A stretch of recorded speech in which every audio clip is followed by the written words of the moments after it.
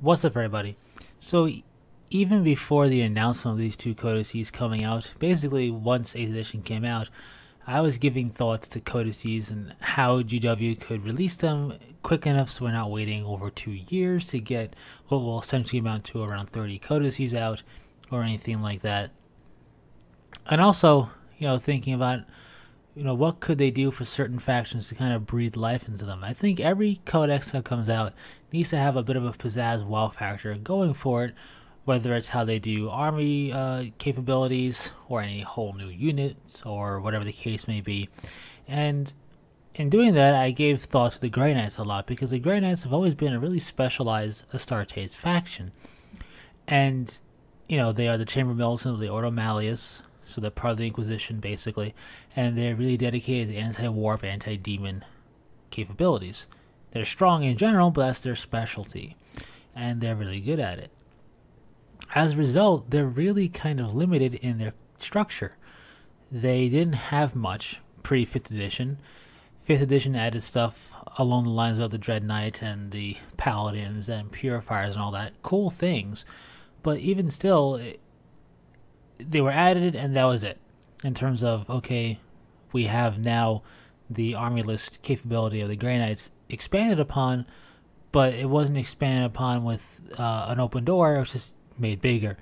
And not a bad thing, but fast forward to 8th edition now, and what can they do to kind of get the Grey Knights being a bit more bedazzled for people to look at outside of being cool already, that's how I look at it.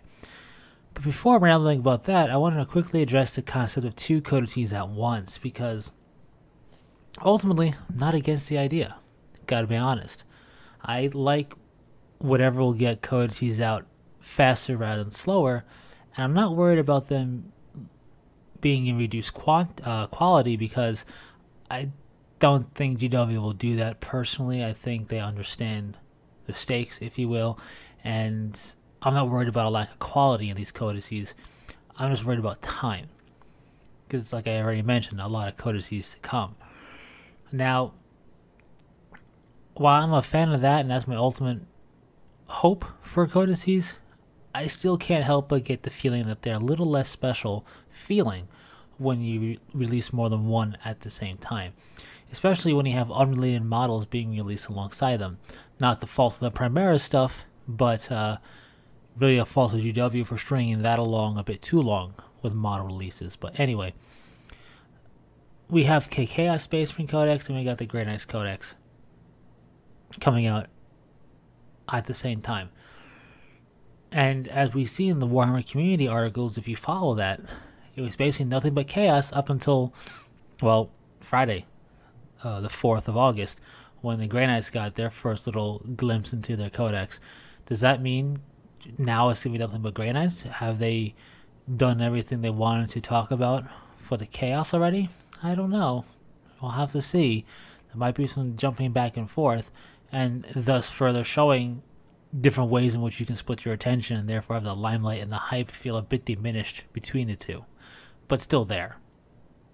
So, really, I get it. I'm okay with it. I kind of like the end result of more codices quicker, but I still feel like a codex should be a bit more special or be treated a bit more specially than just thrown out like that for us. And I'm not just being thrown out to us, but two at once. I don't know. It's just like I said. I'm pro the idea of multiple codices or more codices coming out on a quicker pace, but it still just feels kind of odd. So anyway, with that little blurb, random tangent out of the way, I want to talk Grey Knights a little bit because I was thinking what they could do for the codex to kind of put something new or something new to a codex entry into the book to kind of give us something outside of just having updated rules for 8th edition and different stratagems and the like. So firstly, we know that the Grandmaster Voldus' model from the Triumvirate of the Primarchs is being sold by itself, which is cool. And we know that Grandmasters can be given Nemesis Dread Knights now, allowing you to feel the full Nemesis Dread Knight army, which I think is really cool and really has my kit bash conversion count as brained in full force of what you could do with that very concept. But I'm not going to go off on a tangent here on that. Traditionally, if I was going to play Grey Knights, I wouldn't do that. It would be my play style. But my whole counts as really thinking outside the box, imaginative thoughts are running wild with possibility on that. But outside of that, we don't know too much of what could be done unit-wise new for Grey Knights. And that got me thinking to the command structure, because they almost have everything a traditional chapter would have represented in the Codex. Even apothecaries are in there as, I believe, part of the Paladin squad. So what can you do? Well, you can do something, and I'm not just saying this because I'm a Chaplain fan, but you can give Grey Knights a Chaplain entry. A Battle Psycho Chaplain would instantly rival the Interrogator Chaplain as far as coolest and my favorite concept of a Chaplain entry. I'll tell you that straight up right now if it became a real thing. And they've had them in their lore for a while. We just never had them in the Codex. So where was that lore? Well, it was in novels. And the reason I'm bringing this up, and I've been giving this thought even before they were announced, is because recently something's been making its way around the interwebs that's been causing some people, some players, to get in a bit of a hissy fit for no reason. And that was a statement that it was an article. Basically, the gist of what I got from the article was there's going to be articles showcasing how to do kind of conversionary kit bash and paintings to represent units that don't have their own models, such as Grey Knight Librarians, because they just used the Terminator Librarian model, and Grey Knight Chaplains. So people were highlighting the Chaplain part and saying, great, Grey Knights are getting Chaplains, real original, what's next, and so forth. And okay, I get it, but you're a little late to that party. They've had Chaplains for years from 3 different novelizations for the Grey Knights. The one I read, I think it was just called Grey Knights. The Chaplain in there was in Terminator armor, and it was still mostly silver with one arm painted black, I believe. And Terminator armor, like I mentioned, with highly ornate lightning claws. And this struck me as interesting from 2 levels. Not the traditional war gear of a Chaplain, and not traditional war gear of a Grey Knight either. So that was really interesting. I'm not saying they're going to go that far with it, but it would round out the command structure of the Grey Knights. They got the apothecaries, like I mentioned. We have brother captains, grandmasters, and the Chaplain Master Captain equivalent type of stuff going on. They got the Supreme Grandmaster, and brother captains. They have librarians, which are just super dedicated psychers of the Grey Knights. Remember, all Grey Knights were psychers. And they even have tech marines. And I'm assuming we're going to keep all that for this 8th edition Codex coming. So really all that's lacking is Chaplains. Now, what would kind of throw people off a little bit is the fact that this was never mentioned in the Codex before. As a result, the command structure chart that we have in the Codex, the latest Grey Knight Codex, does not show Chaplains at all on it. It shows Apothecary, it shows everything else, but none of the Brotherhoods, none of the chapter command or anything makes reference to Chaplains. However, fluff-wise, they've had Chaplains. And still have Chaplains. Chaplains are rare. They're more of a rarity in this chapter than other chapters, but they still have them.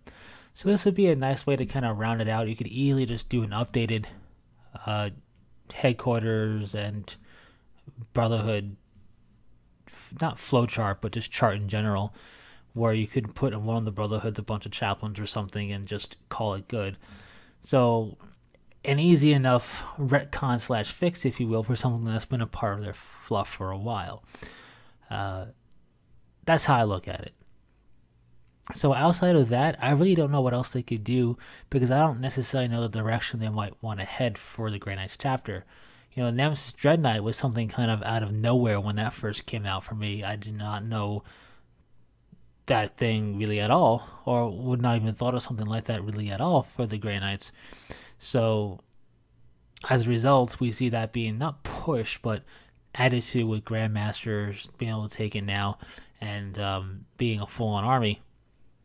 So I'm not entirely certain where they're going with the Grey Knights in terms of what direction they're trying to go for adding stuff. So I figured the Chaplain would make the most sense. It's part of the command structure. We don't have a entry for it yet. I got plenty of bits out there to turn something into a Chaplain for Grey Knights, so it wouldn't be too hard. But yeah, that's my thoughts there on the Grey Knights and what I would add. And that's not just because I like Chaplains a lot, but because legitimately they have Chaplains.